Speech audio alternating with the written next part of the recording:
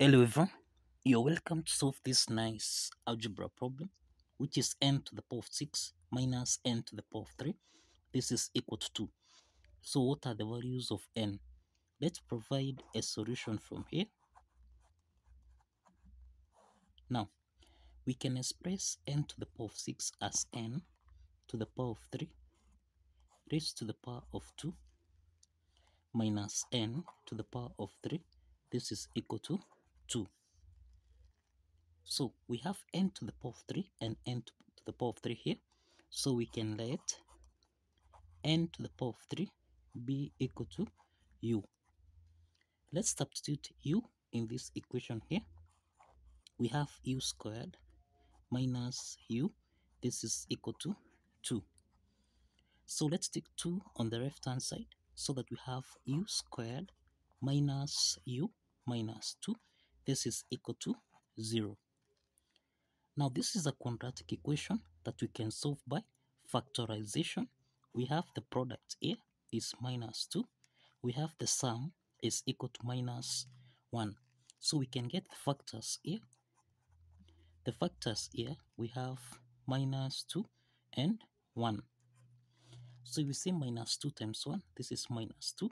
Minus 2 plus 1, this is minus 1. So let's substitute this. We have u squared minus 2u plus u minus 2. This is equal to 0. So we have got two parts here. From the first part here, u is common, so we can factor out u so that we have u minus 2, then plus 1 into the parentheses. This is u minus 2. This is equal to 0. U minus 2 is common here, so we can factor out u minus 2. Then we remain with u plus 1. This is equal to 0. Now, we have that u minus 2, this is equal to 0. And we have u plus 1, this is equal to 0. So this means that u1 is equal to 2 and u2 is equal to minus 1. Now, if you recall, we have seen that let n to the power of 3 be equal to u. So let's substitute u with n to the power of 3. Now let's start with u1, which is equal to 2. So we have n to the power of 3. This is equal to 2. So let's take 2 on the left hand side. So this is n to the power of 3 minus 2. This is equal to 0. We can express 2. Remember, 2 is raised to the power of 1. We can express 1 as 3 over 3. So this is n to the power of 3 minus 2 to the power of 3 over 3. This is equal to 0. So this is the same thing as n to the power of 3 minus 2 to the power of 1 over 3 raised to the power of 3. This is equal to 0. Now, this equation here is of the form a to the power of 3 minus b to the power of 3, which you can express as a minus b. Then a squared plus a times b, then plus b to the power of 2. Applying this identity, we have here, this is n minus 2 to the power of 1 over 3.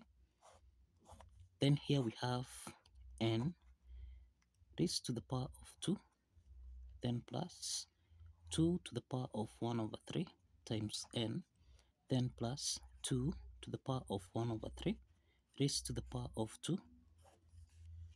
Everything here, this is equal to 0. So we have got two parts here. We have that n minus 2 to the power of 1 over 3. This is equal to 0.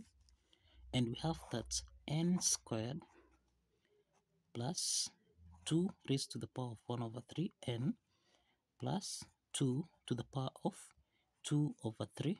This is equal to 0. So this means that from the first part here, n1 is equal to 2 to the power of 1 over 3, or n1 is equal to the cube root of 2. So this is the value of n1. Let's solve for the values of n here. This is a quadratic equation where we have a is equal to 1, b is equal to 2 to the power of 1 over 3. Then we have c is equal to 2 to the power of 2 over 3. So we can solve for n2, n3 by applying the quadratic formula, which is minus b plus or minus the square root of b squared minus 4ac, everything here divided by 2 times a. Now let's substitute the values of a, b, and c, so that here we have minus 2 to the power of 1 over 3 plus or minus the square root of, this is 2 to the power of 1 over 3 raised to the power of 2 minus 4 times 1, then times c. C here is 2 to the power of 2 over 3. Everything here divided by 2 times 1.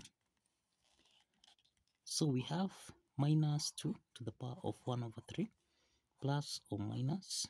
Now, this is the square root of 2 to the power of 1 over 3 to the power of 2. This is 2 over 3. Then minus 4 multiplied by 2 to the power of 2 over 3. Everything here divided by 2. So we have minus 2 to the power of 1 over 3 plus or minus. Now we have the square root of 2 to the power of 2 over 3 minus 4, 2 to the power of 2 over 3. This is minus 3 multiplied by 2 to the power of 2 over 3. Everything here divided by 2. Now we can express minus 3 times 2 to the power of 2 over 3. This is the same thing as, here we have minus 2 to the power of 1 over 3 plus or minus.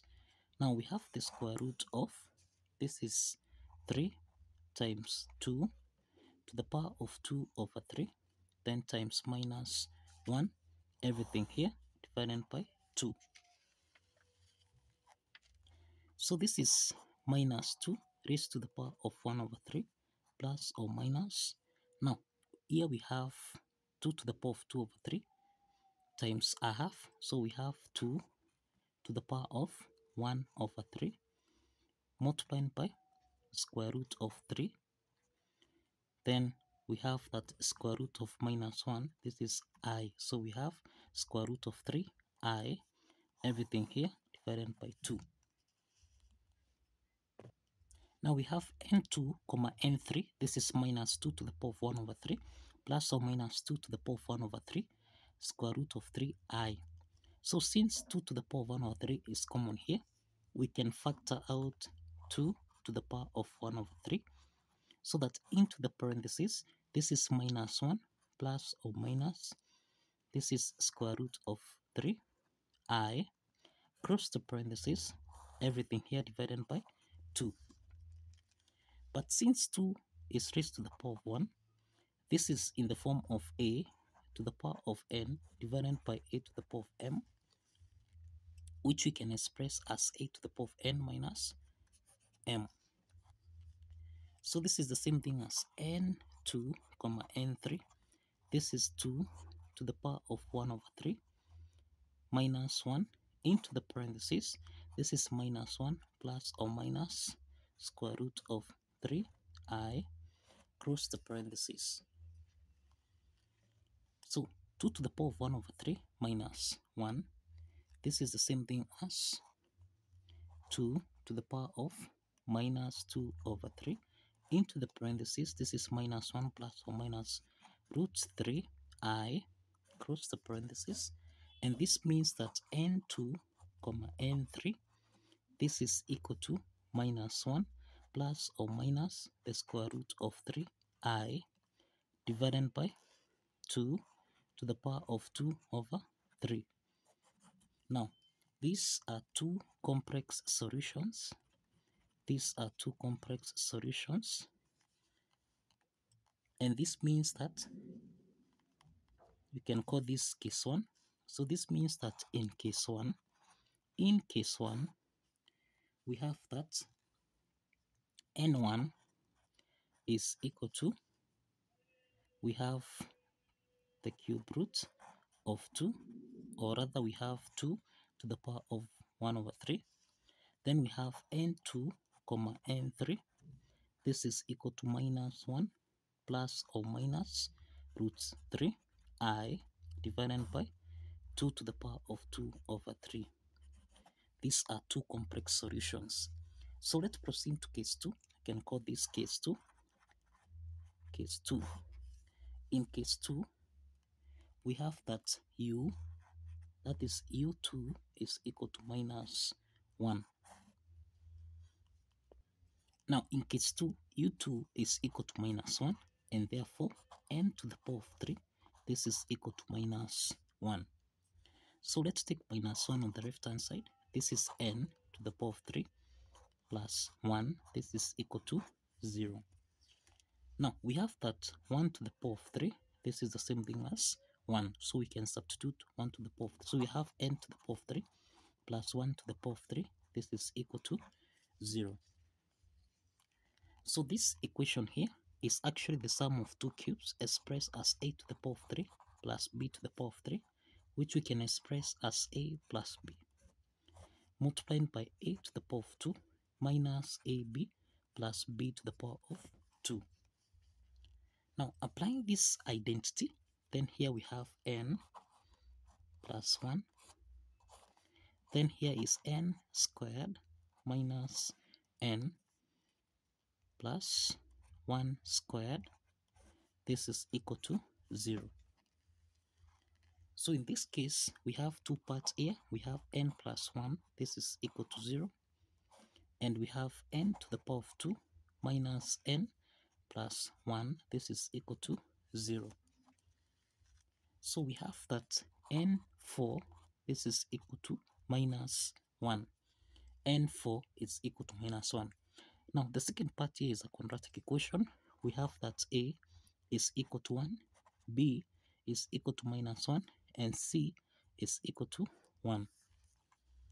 So we can solve for n5 comma n6 by applying the quadratic formula here, which is minus b plus or minus the square root of b squared minus 4ac over 2 times a. Substituting the values of a, b, and c, this means we have minus 1 plus or minus the square root of, now this is minus 1 raised to the power of 2 minus 4 times a, which is 1, then times c, which is 1, everything here divided by 2 times 1. So this implies that we have minus times minus 1, this is 1, plus or minus the square root of, this is minus 1 squared, this is 1, minus 4 times 1, this is minus 4, divided by 2. Now, here we have 1 plus or minus the square root of 1 minus 4, which is minus 3, everything here divided by 2.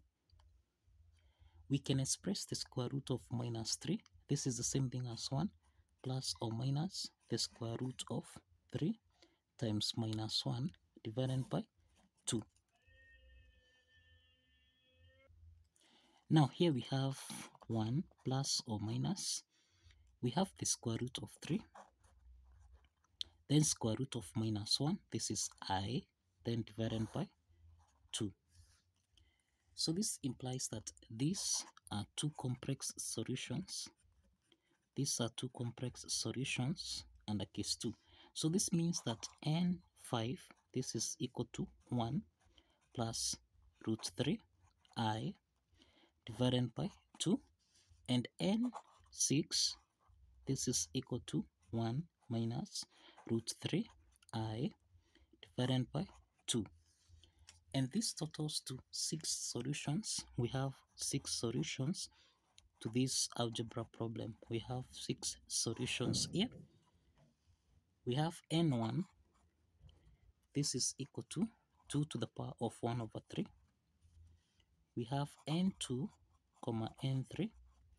This is equal to minus 1 plus or minus root 3 I divided by 2 to the power of 2 over 3. This is actually two complex solutions. These are two complex solutions. Then we have n4. This is equal to minus 1. And we have n5 comma n6. These are two complex solutions, which is 1 plus or minus root 3I divided by 2.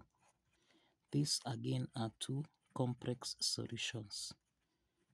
And this totals to 4 complex solutions and only 2 real solutions. So kindly follow the steps, like this video, and kindly subscribe. Like this video and kindly subscribe.